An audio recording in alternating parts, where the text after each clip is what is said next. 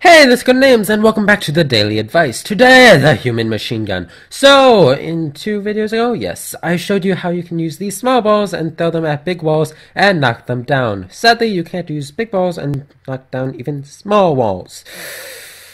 Reasons. So, what I've done today is I've packed this crate full of these small projectiles, missiles, torpedoes, cannonballs, whatever you might choose. So, what I have here is my grabber tool, and as I go through, I'll hit T, grab one out, and then I'll launch it at the wall. And this would probably be the most efficient way, because loading this thing up took ages. That's why I have this little pool that I'd place the stuff in and then load it up. Took forever. So I don't know how many projectiles are in here. There's a number of them. Enough to fill this up twice, at least.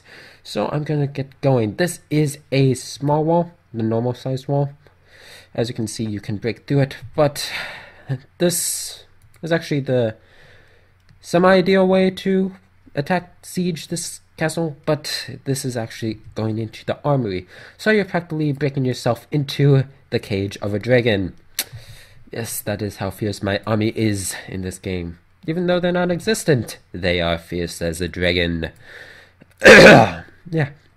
So this works pretty well, not as machine gunny as the normal day machine guns, World War II age. Yeah, World War II, World War I, those things. But they still work. If they will. There's a certain range that you have to be at, a certain angle velocity. Ideally, you'd have this on top of a siege tower, probably. A siege tower, and then you'd be throwing them down onto a wall. Probably back this far, but at a height about this. That way you can shoot them perfectly horizontal and knock the most wall down. This is entirely not the most ideal way to do it, but on this very specific wall, there's some deviation in the terrain, so you wouldn't be able to get a siege tower up. So, if you were to be able to move these boxes around, as I'll show later, you could just move one of these in wherever you would like to attack there, probably in the night, and then move out by daybreak, because you'd probably run out of ammo. Or break through the wall, for that fact. I might actually get through this one. Oh, that's actually clear debris. All of it. Yeah, a little bit. But then people would be pulling out. I could shoot them down. That'd be funny if I put barbarians in there. Put a little king statue behind me. They might find a path around it, but their pathfinding is something still to be desired. So what I've done here, I've practically broken through that wall, even with just the contents of this one chest, not even going through the entirety of it. Strange.